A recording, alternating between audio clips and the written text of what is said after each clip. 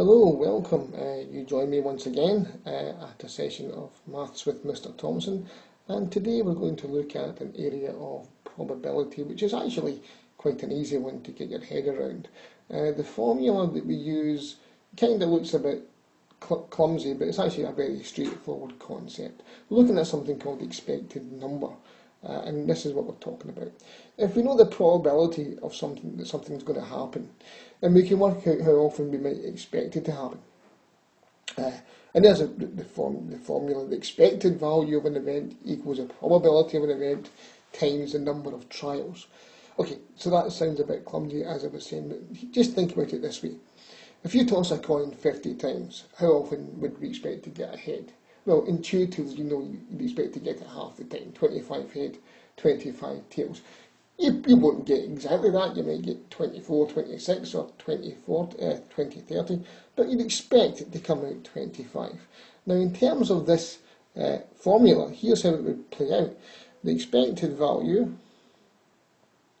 the expected value of getting a head is the probability of getting a head, which we know is 0.5, times the number of trials, which in this case is 50. It's 0.5 times 50, so the answer is 25, just as we thought. And it's just that simple, okay? So let's take a look at a slightly more kind of interesting example. When I drive to work, I come up Montreal Street. Montreal Street's a one-way street, so in theory, if you get a green light at the start of the street, you should get green all the way up. Doesn't quite work out that way, and let's say, for the sake of the argument, that I've managed to work out the chances of my getting all green lights is 0.25.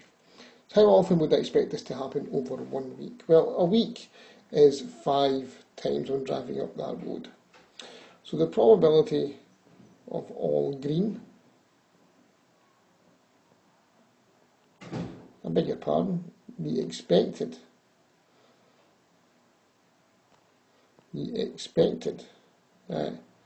number of all green is the probability of all green, which is 0.25, times number of trials, which in this case is 5, which is 1.25. Now, let's be clear on this. I drive 5 times, so 1 1/4 of those times I'm going to expect to get green. You can't get a quarter of a journey, so it's either going to be 1 or 2. Over the space of 2 weeks, it would be, 2.5. It would be over the space of 4 weeks, it would work out 5 times over 4 weeks. You don't always get an exact whole number here that makes sense. You can't get 1 1/4 journeys.